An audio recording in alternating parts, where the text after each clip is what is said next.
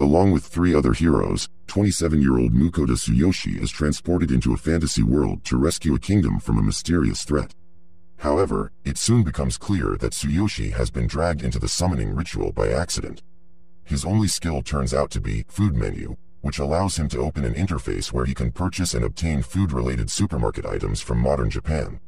Unceremoniously booted out of the palace, Tsuyoshi sets out on his own into his new world. However, his ability to create delicious dishes unknown to this world soon pays dividends, even attracting the legendary wolf Fenrir. Fenrir is so taken in by the food that the creature immediately forms a contract with Tsuyoshi, becoming his familiar. Followed by this whimsical mythical being, Tsuyoshi takes up a job as a merchant and adventurer, traveling and cooking up mouth-watering meals that never fail to amaze the inhabitants of this world. Let's start the anime. A group of heroes are summoned from another world and they are greeted by a princess. They have their powers appraised and they are all gifted with unique skills like the holy sword technique and the ability to use all kinds of magic. We then meet Mukata, and when he gets appraised, he has a strange online grocery skill. Mukata is shocked, hearing this, thinking his skill is useless, and wonders if he has anything else, but gets told that that is his only unique skill. He becomes devastated and wonders why all the others got such overpowered skills. Despite this, he gets told that he will still need to have an audience with the king. The heroes have an audience with the king and he explains that their kingdom has been getting attacked by the Demon King. He asks for their help and the 3 heroes quickly offer themselves to help. Mukata, on the other hand, decides he isn't cut out for being a hero, thinking he would only get in the way, and says he just wants to have a simple life. He ends up getting out and they even send him off with 20 gold coins in the town. He starts attracting people's attention with his strange attire, so he quickly buys a change of clothes. He goes around trying to learn about this world and ends up getting a room at the end. He is relieved he decided not to be a hero. Finding the king, suspicious with how luxurious they seemed, and decides he should leave the kingdom as soon as he can. Mukata checks out his stats and sees he has an item, storage, skill and an appraisal skill. He tries calling out for his online grocery skill, but nothing happens. He wonders how his skill works and he ends up tapping on it, which brings up a page for his online shop. Mukata tries using it, ordering some water and some food. He tries to check out, but it asks for money and he finds he can deposit his coins into the screen. After confirming his order, a package instantly appears containing his items, and Mukata is happy that his skill is actually useful.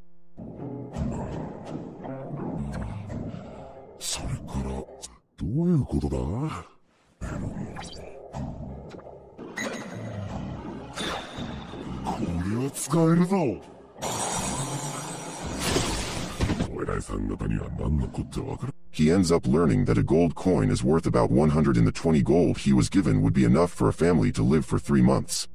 The next day, Mukata finds a ride to get out of the kingdom. Along the way he needs a merchant, and after talking with him, he finds out his item storage skill is actually super rare, with only 1 in 1,000 people having access to the skill hearing.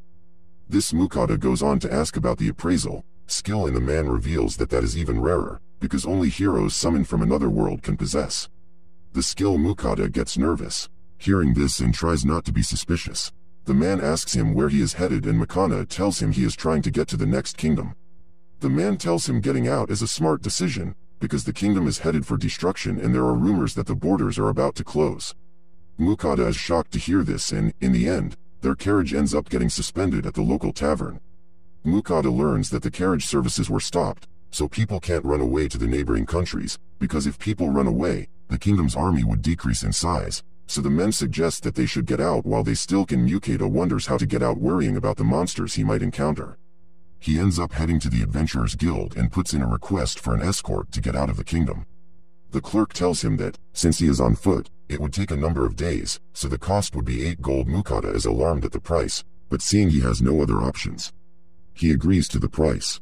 The clerk calls over an adventurer and we meet Werner, a C-ranked adventurer. They negotiate the mission and Mukata offers to provide them with food during their journey, and they come to an agreement. They prepare to set off the next day and Werner introduces the rest of his party. There's Vincent the swordsman, Rita the scout, Ramon, the mage, and Fank of the healer. They head on their way and soon stopped for a break. Mukata goes to prepare some food, pulling a stove out of his storage. Vincent is surprised to see the storage skill and Rita is impressed at his magic stove. We see in a flashback at a store, the shopkeeper tries to sell him a magic stove for 50 gold, but instead he was able to find a cheap horrible stove from his online shop. He ends up making some soup and sandwiches, and when the party tries it, they are amazed. Ramon finds the soup to be delicious, but it was actually just some instant soup. They find the bread is super soft, call it the best bread they have ever tasted, and are glad they took this mission. The group continues on their way, but get attacked by some monsters. Werner and Vincent are able to swiftly take them out, but Mokata is startled at the scene as they get healed up. Bria reports that there is a red boar ahead. They discuss how to deal with it, but it suddenly appears and Mokata is shocked at its size. Werner tells him to get cover and they proceed to battle against the boar. The boar is defeated and Mokata is impressed at their strength.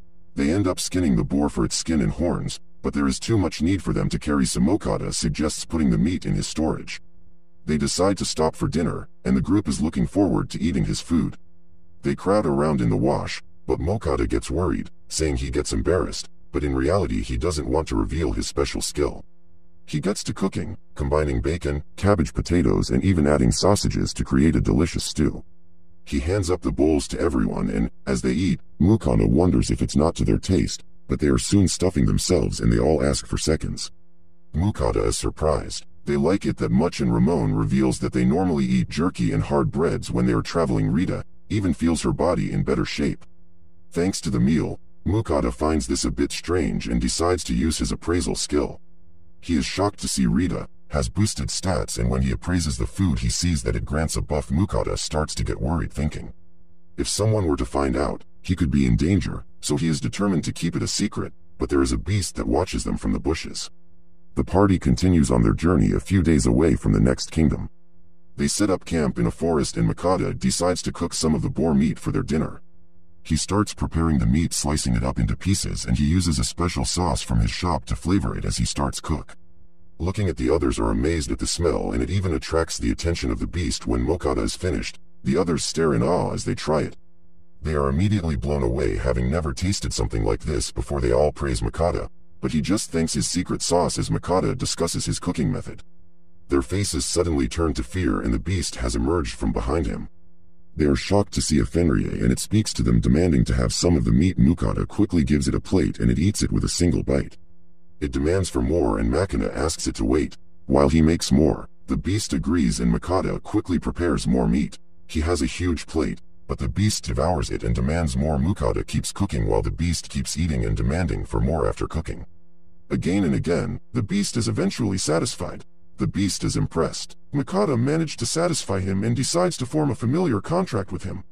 Mokata thinks it's a bad idea and tries to refuse, but the beast gives him an intense stare and he just can't refuse. His friends encourage him, and he reluctantly agrees. The beast's head starts to glow and the two form the contract. With this, the beast tells Mokata that he is now responsible for taking care of him, expecting 3 meals a day, and Mokata is left shocked at what he has gotten himself into. But that's where this video ends. Let me know in the comments if you would like to see more of this series. Thanks for watching and I'll see you next time.